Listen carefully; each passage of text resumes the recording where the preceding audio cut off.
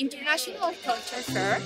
That is very interesting. We are with my classmates that came from so many countries in the world. So you can visit the fair and learn more about our cultures.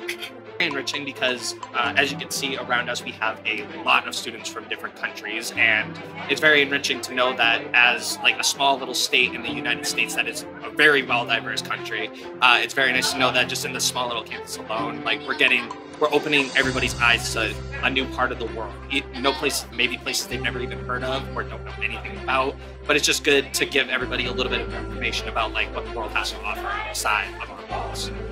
I think it's really, really important because it's so nice to learn not only English but about the culture that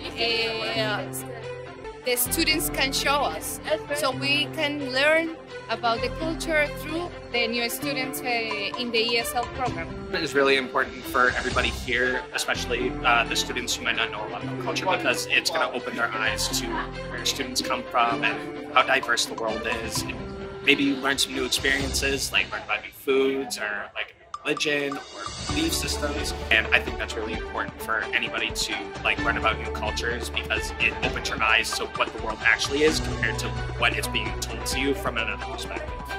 I think the most important thing is to know the people, to know the new people who's living in the United States, learning Southern University, and learn some things about the culture. We are very nice people. We love to meet the students from the United States, so I think that's the most important thing. The people.